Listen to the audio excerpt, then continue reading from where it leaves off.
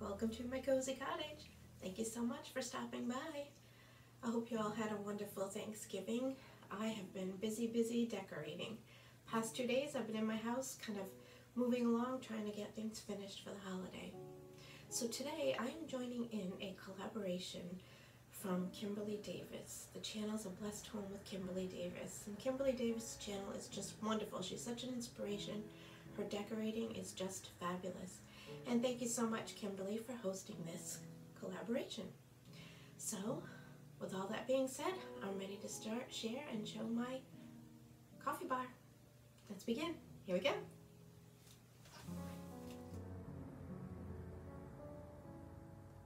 Here's the welcome sign up above, and welcome to my coffee bar.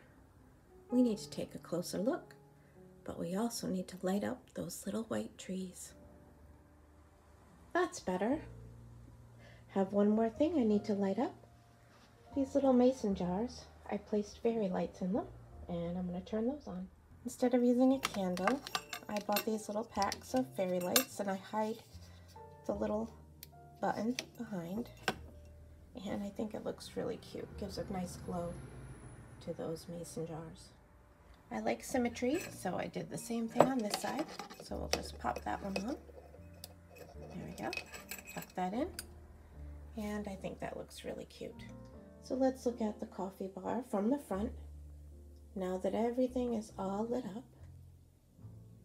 And we'll move in closer to see what I've done. So I kind of made a combo, coffee bar and hot cocoa. My cottage is small, so this way pretty much I had everything set in the same area on this little table in my dining room. So this is where my hot cocoa goes, and I got that little hot cocoa holder from Target, and I put some little candies down there at the bottom, little ornaments, and I have both sugar-free and regular, which I need to add the other one to that. So these are the sugar-free. Let me show you a little closer. I'm a diabetic. This way I can still enjoy my hot cocoa too. So those are there, and the red ones are the regular. So now we're set with the regular hot cocoa, which is the red, near those little ornaments there that look like candies, and the sugar-free is in the front.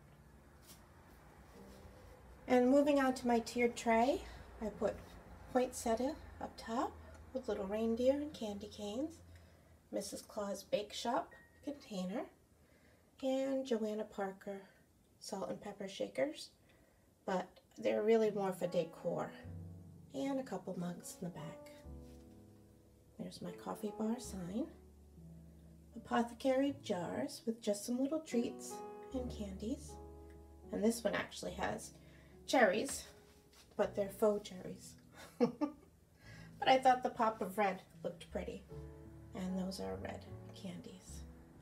I have a little creamer pitcher. This says thankful and blessed. And the last thing I wanted to show were these little appetizer plates. They are Christmas scenes with different types of horses. I used to ride when I was a little girl, and I just thought these were gorgeous. So these are on the front of my bar. Sorry about the glare on that one.